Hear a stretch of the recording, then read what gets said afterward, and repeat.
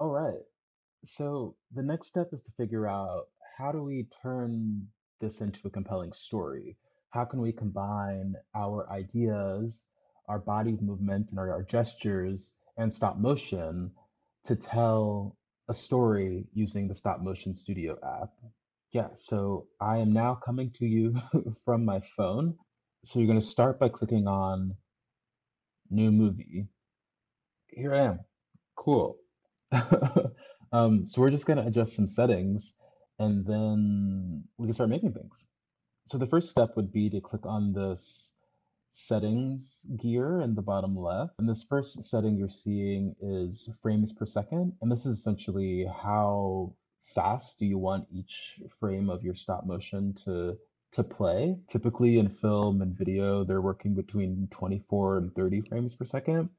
But I think for the sake of this project that we're doing here today, I would probably keep it around 5, but you can always speed this up or slow it down if you want it to be at a different frame rate. The next choice for you to make is aspect ratio. I'll probably keep it at 16:9, which is like a standard ratio, but feel free to do something different if that makes sense for your project. And the other setting is just about resolution. In the free version of the Stop Motion Studio app, HD is which I'm assuming, I guess I don't specifically know what HD means. I guess that's maybe 1920 by 1080 is all you have in the free version of the app. And then the next setting that I would adjust is playback. I have decided to loop my playback because I'm kind of thinking of these as continuous loops. So after you've shot it, when you watch it, it will jump right back to the beginning and keep playing over and over again. So the next place I'm going to go to is this camera icon in the top right.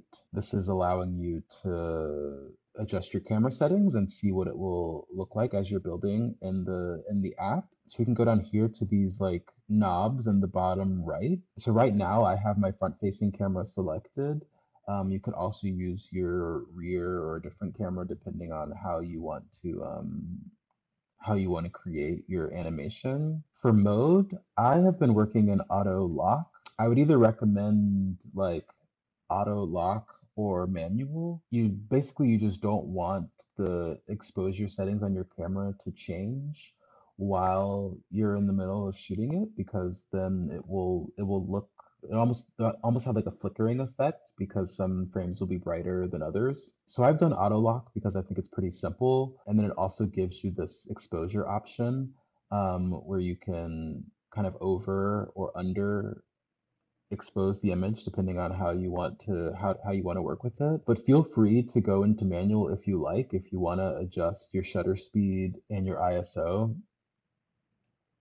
have at it.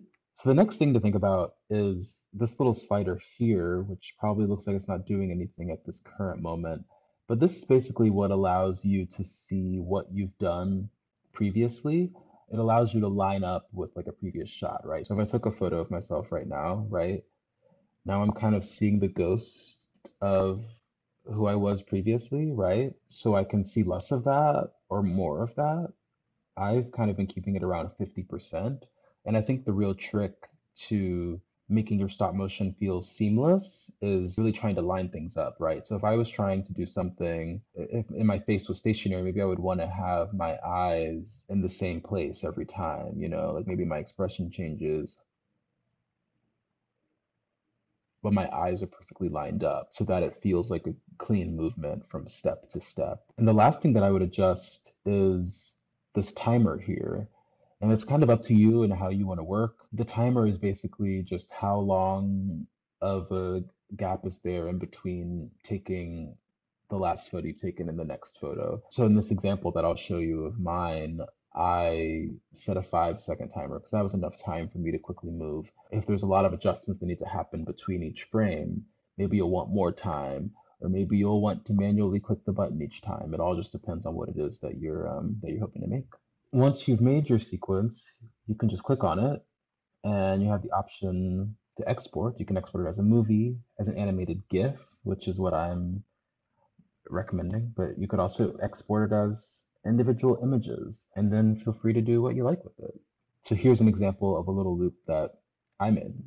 So I decided to put my phone on the ground and use the sky as the backdrop. Yeah, and this is just like a really silly example, but I'm really curious about, what would it mean to bring your full body into it? What if you did it in front of a screen? What if you had different sheets of paper that changed? What if you sat in a computer chair and spun around? Like there's so many different options to kind of figure out how to take this idea and elevate it and reinvent it and play with it in so many different ways.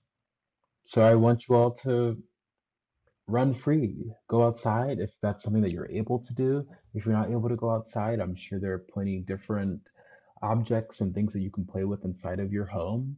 Get creative.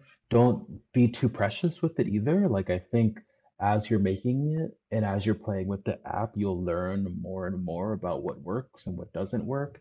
And you can always go back and hit play and see what you've done to see what was working and maybe what wasn't working. And I think, I've also chosen to build these things on a stop motion studio app. I'm sure that you could probably do something like this on TikTok, but I also think it's really important to make things for ourselves and to make things outside of a context where we're wanting to get feedback from other people. Like, I think at the end of the day, this is about self-portraiture and about our own exploration. So I think it's important to make things without an expectation that anyone needs to see them. So thank you all for joining me for this CoLab module. I hope you all can make some cool and fun things, and I'd love to see what comes out of it.